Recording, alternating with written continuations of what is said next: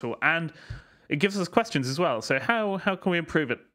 And wow, look at that. So it's actually giving us things that we can improve. So this is something that GitHub Copilot does not do. So if you've been alive on this planet recently, you've probably heard of GitHub Copilot. And one of the craziest statistics that came out a few months ago was that over 40% of all code on GitHub is now AI generated. So GitHub Copilot is this amazing tool, for those of you that don't know, that you can pretty much just write in some comments and it will try and autocomplete, or while you're writing code, it will autocomplete this code. However, A, it's pretty expensive, and B, it sort of lacks the ChatGPT chat interface features, right? So Cody is a sort of competitor to GitHub Copilot that not only has autocompletes, but allows you to actually interface with the code and chat with the code. So today we're going to check it out and actually see how good is it and can it replace GitHub Copilot. So a bunch of the features include sort of fixing up inline code. You can do code autocomplete, and then you can also interface with the code. So let's have a look. So the first thing you're going to need to do is come to your extensions and install Cody through VS Code. They also have a desktop version to, if you're on Mac or Linux, which allows you to interface with any code on your desktop, not just in VS Code. So this is the code for my automatic Twitter API. And if we come down to this plugin, we can now actually interface with the code and ask it questions. What does this code do? And now we're getting this generating response back, telling us exactly what this code does. This is Twitter API, and it gives you a pretty good understanding. So if you're looking through a code base that you don't understand or haven't written, this is a very nice summary tool, and it gives us questions as well. So how can we improve it? And wow, look at that. So it's actually giving us things that we can improve. So this is something that GitHub Copilot does not do. Add error handling, including images, videos, supporting tweet. Wow. So that's great. Okay, so let's actually go into some of the other features. So one of the features that is the most similar to Copilot is the autocomplete. So there we go. Check each tweet is under 280 cars. For tweet in tweet is the length of the tweet is long. Tweet way too long. Okay, see, it's pretty much similar, maybe a little bit slower, if anything. But what the really cool thing here is this plus icon, right? So we can actually interface with this code in just these small functions. So we can come here, we can select this, and we can hit plus, and then we actually get an inline code. So what does this code do? And now we're getting a response. So it's actually giving a response based on the exact code snippet. Now, how about we actually want to change something in here? So we say fix, check each tweet is under 280 cars. Fix each tweet and then pass it to an LLM instance. Okay, so it's working away. Let's show the difference. Let's have a look.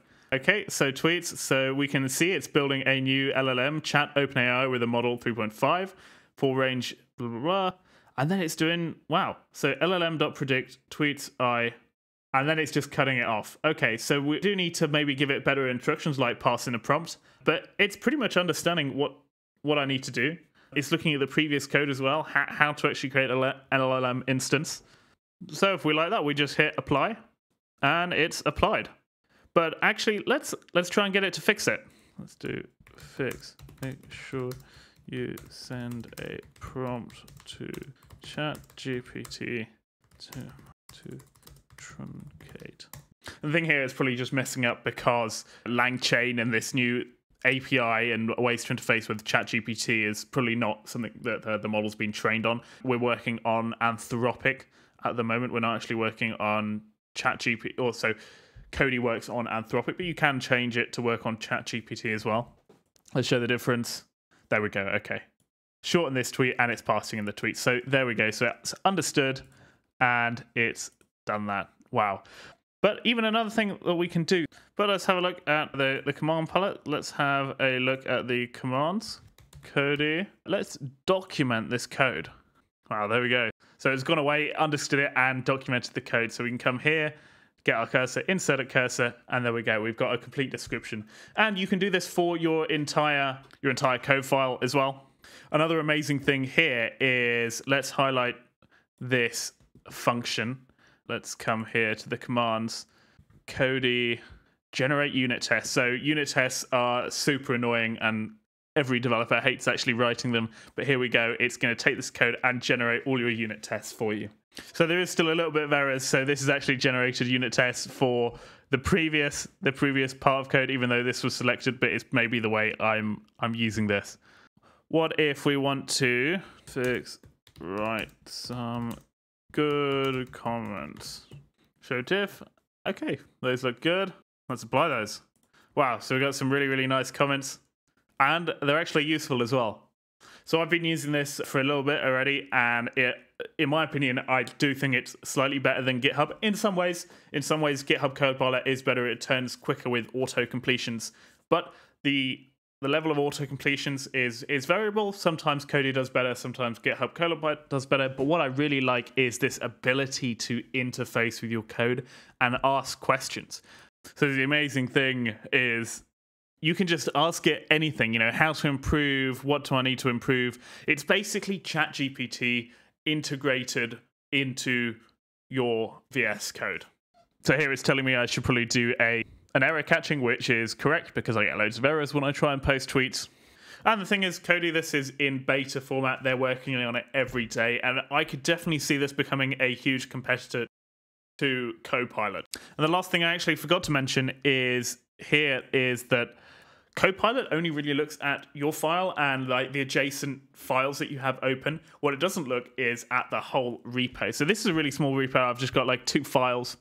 What you can do come in here is you can actually give Cody your Git repository URL. It will take your entire repo, vectorize it, put it into a vector database, and then when you're doing your chat and when you're getting your auto completions, it's going to look at your whole code base. So if you've got a really, really large like website or big code base, you're going to get much better auto completions and be able to interface with that code base way better than you can with GitHub Copilot, which still looks at a very granular level of data.